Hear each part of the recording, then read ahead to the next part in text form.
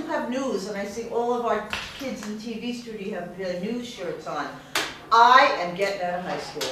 I am graduating. I'm going to be leaving St. John's this year. And Miss Doherty, guess what? Is this your retirement? I am retiring.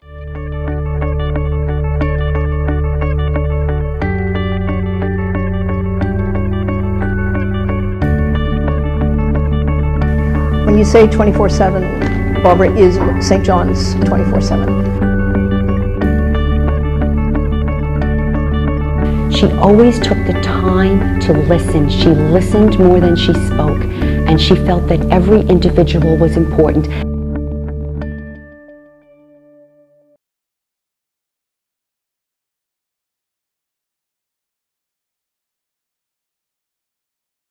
She started in the gym, a physical ed department. My first encounter with Miss Walsh was when she just finished building the pyramids. She started in physical education with me, and then she moved on to teaching health, and then she got involved in the administration. So I think what was happening was the more she got further away from me, the happier she was.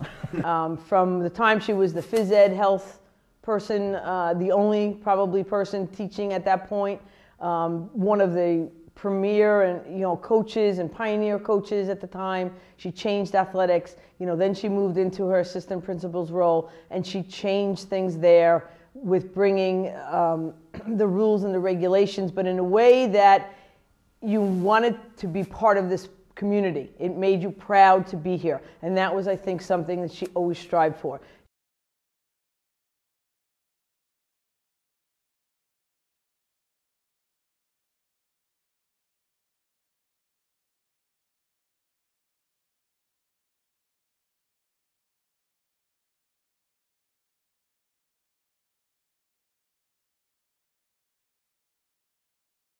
My first encounter with Miss Walsh was as a parent, and it was on the day of my son's first time here at St. John's as a freshman. He came home and he said, "Dad, there was a very mean lady on the TV today. Her name was Miss Walsh." We are not hanging in our car. We are not making out, hooking up, whatever words you want to use, hiding behind the buses with our girlfriend, boyfriend, while waiting for the buses to leave. Back probably 1995, I think it might have been. I had done some stupid kid stuff and gotten in a little bit of trouble, and I was in Miss Walsh's office. And she just gave me some great advice, just talked about staying the course and being a responsible person and being a representative for the school and for my family. And that's something that I've always taken with me. By graduation are the ones that totally respect her and miss her. And for those that she comes in contact with often, there is a great respect that's developed. I offer my congratulations to each and every one of you, but most especially to those of you that I call affectionately my frequent flyers. I remember at one graduation, one of her, as she used to call them, the bad boys, after he got his diploma, he broke with tradition and walked over to her, and she said she didn't know whether he was going to hug her or knock her off the chair, but he gave her a big hug.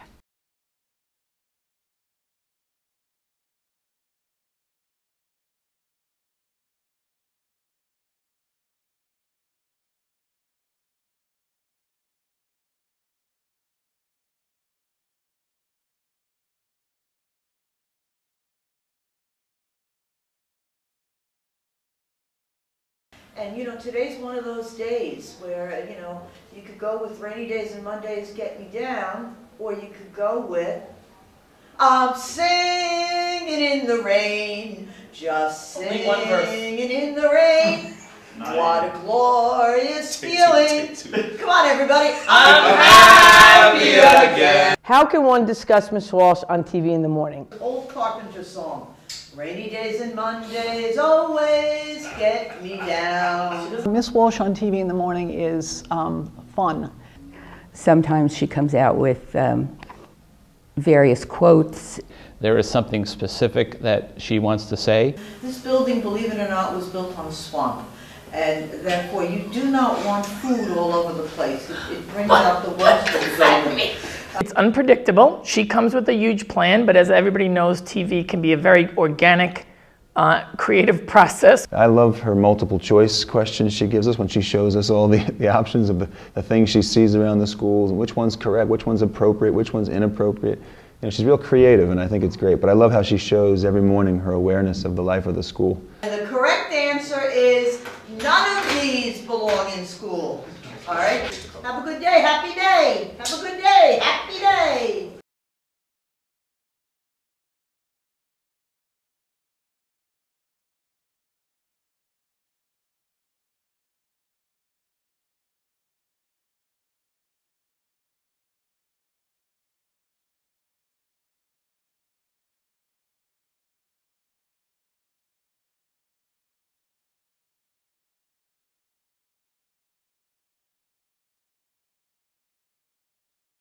With Miss Walsh over here, and I see she has some good, nice looking sunglasses. Good taste is always in style. Good taste is always in style. Good taste is always in style. Good taste is always in style, Miss Darty. There are so many great quotes from Barbara that, where do you begin? Buckle down, Winsaki, buckle down. Buckle down, Winsaki. Conflict is inevitable, but fighting is a choice. Accoutrement.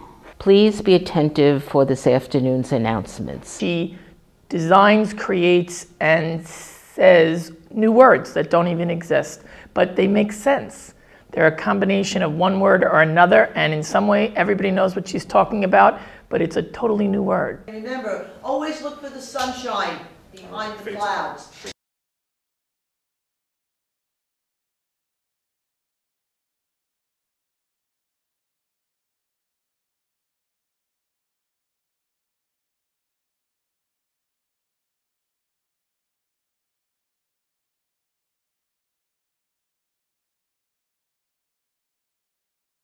Barbara, I've enjoyed working with you for the last 21 years. You have been certainly an inspiration to me on many occasions. I know many students that you've changed for the better, and I just hope that the next phase of your life gives you much happiness, joy, and peace. I would just like to say thank you for everything, and I'm going to miss you, and I love you. Adios, amigos.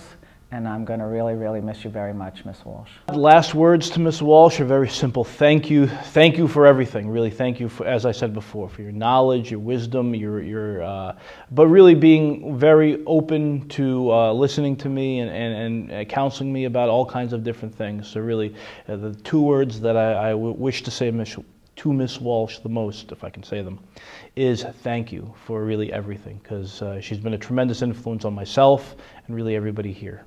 Barbara, I hope you have a great retirement. I'm very jealous that you're going because I'd love to be there with you. I hope you have good, long, healthy, enjoyable times. And if you ever need any tools, you know, you just come to me and I'll help you with any project you might have. You know, we're going to miss you, Miss Walsh. You're not replaceable. There'll be someone in that position, but certainly it won't be Miss Walsh. My final words to Miss Walsh will be thank you for all you have done for me personally, and for all you have done for this school, for all you have done to make this a place where we could come to work every day and know that we can do what we were hired to do, which was to teach and to minister to kids. And I think sometimes that has come at a great cost to you personally, and it doesn't go unnoticed by us, and so thank you. Just a great big thank you for everything you've done for St. John's, all of your caring ways, both toward the students, staff, and faculty. And they're really, I just only wish you the very, very best, and thank you very much. Barbara, I hope you enjoy your retirement. I hope you do everything you want to do every day. Remember, life is good. Do what you like and like what you do. Ms. Walsh, any final words that I have for you? Thank you. You know, since I'm 14 years old, I mean, I really can't thank you enough for everything that you've ever done for me, whether it was as a student, as a faculty member, as a mentor in ways, and as a friend. I cannot say enough about you, and from the bottom of my heart, I really do appreciate everything you have ever done for me and for my family and for the school, for the SJB community. Just thanks for being such a great friend. So a final word to you, Barbara, a word of thanks from me personally, for sure. My first year here, thank you for your support, for your friendship, but your model of joy, of careful discipline, and particularly the example you give to me, support of Miss Doherty. It's awesome. I appreciate that. I love that. To me, it's like an image of the church, really supportive of one another. So I appreciate that. I'll miss you. I'll never forget you. No, my final word is be who you are. Final words for Barbara Walsh, you will be missed very much. And I'm getting teary again. Ms. Walsh, I just would like to thank you for your confidence you had in me while I was here at SJB. I want to wish you a great retirement and God bless you. Barbara, I hope you feel the sand between your toes and the wind behind your back and all the love that everyone has for you. Love and God bless. My final words to Barbara are, I highly recommend retirement. You will love it. Enjoy the time with your family and your friends. And St. John's will always be a part of you. You will always be a part of St. John's. You are 24/7 St. John's, but maybe now a little of that can also be Barbara Walsh. Knowing her for as long as I've known her, I'm not a person that people would feel is emotional or can get choked up. But she has meant a lot to me personally in my life, helped me with my career. I have been here all of my career, and I thank her for that. She was my first boss. She was one of the best bosses I had. And again, knowing that she could always be honest and caring, compassionate, you really can call her a good, true friend. Barbara, it has been my greatest honor and privilege to be able to work with you and for SJB. I will miss you as a colleague, but I will have you forever as a friend. I'd like to raise a toast to Miss Walsh, my boss, my mentor, my friend. I wish you bubble baths, sugar-free bonbons, inexpensive health care, and all good things, time with friends, time with family, and as your favorite character, Mary Tyrell Moore, said at the end of her last show, it's a long way to Tipperary. All of our most beloved TV sitcoms have had their famous last episode, and the reunion shows are never that good. The actors all age and change, and thank God that hasn't happened to any of us, right? Absolutely not. I still have my brown hair, Father. I noticed that through the miracle of high-definition makeup. In those early days with Sister Noella and Nancy Scoper and Ann Doherty, they used to call us that classic cast, the Dream Team. Well, now some of the original cast members, minus Sister Noella, from those early days at SJB, have gathered to say farewell to our Mary, our friend, the last one to leave the newsroom. You know, Ms. Walsh, there's a Grateful Dead song that one of the lines is, what a long, strange trip it's been. And for you and me, it's been a long trip of 40 years, 20 of them in administration. And 20 years ago in 1991, you and I shared a dream and shared a vision of what St. John's could become. And because of you, in no small measure, St. John's is that school today. If you take a look in your rearview mirror, what St. John's was in 1991, a school on the decline of 900 students, and what it is today, a thriving school of 1,700 students. You should feel proud and a great deal of satisfaction that you were instrumental in making that happen.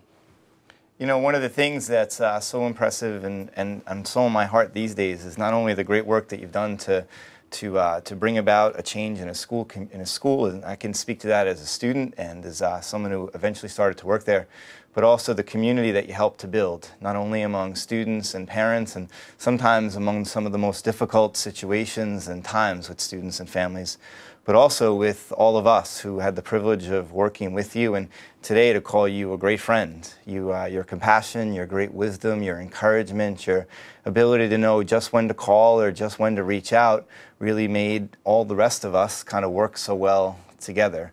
And that's a great testament too, not only to a legacy that shows a school that's now thriving in large part because of all the hard and challenging work you had to deal with, but also a community of friendship that goes on and on and on, and no retirement, no taking leave, no beginning in a new endeavor takes that away for sure.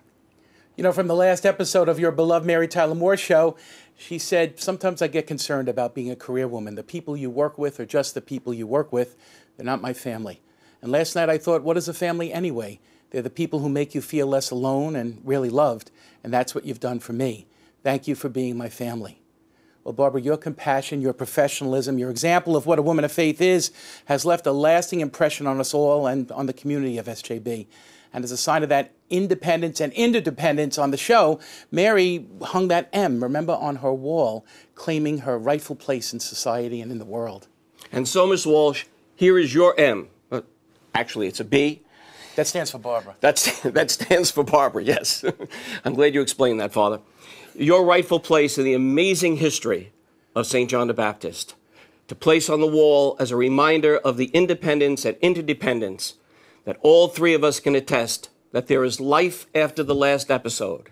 You're going to make it after all. And Ms. Walsh, the vision continues, the dream lives on. You just have to pass the torch to a new generation of administrators.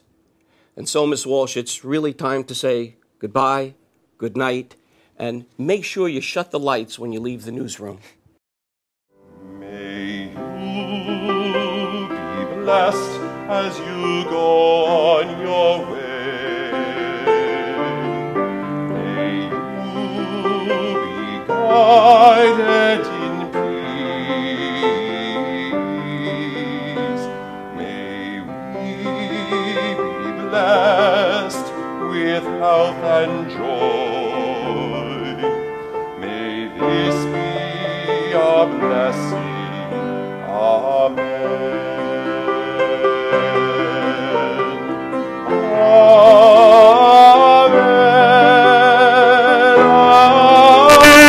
Amen. May this be a blessing.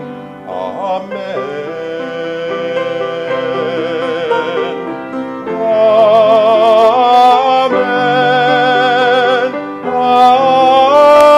Amen. May this be a blessing. Amen.